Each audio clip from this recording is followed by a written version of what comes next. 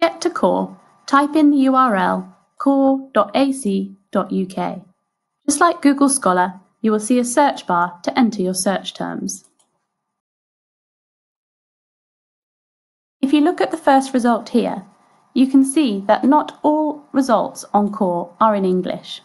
Unless you can speak another language, it is a good idea to limit your search to just articles in English by clicking this box in Refine Your Search. You can also refine or limit your search to articles from certain years by using this sliding scale. Whereas on Google Scholar only some articles are freely accessible, everything on Core is available to view freely online by clicking Get PDF. Looking at similar articles might also help you find relevant content. As you can see, this simple search returned over 300,000 results. To get more accurate search results, try using the Advanced Search. This includes options to exclude results which contain certain words, just look for articles which have your search terms in the title, or search for articles by a particular author.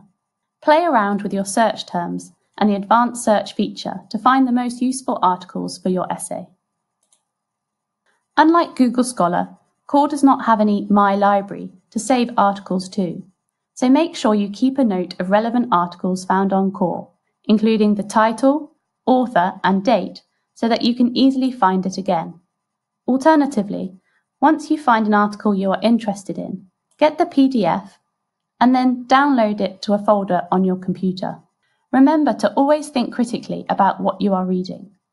And when using quotes or ideas from an article in your essay, make sure you reference where it came from.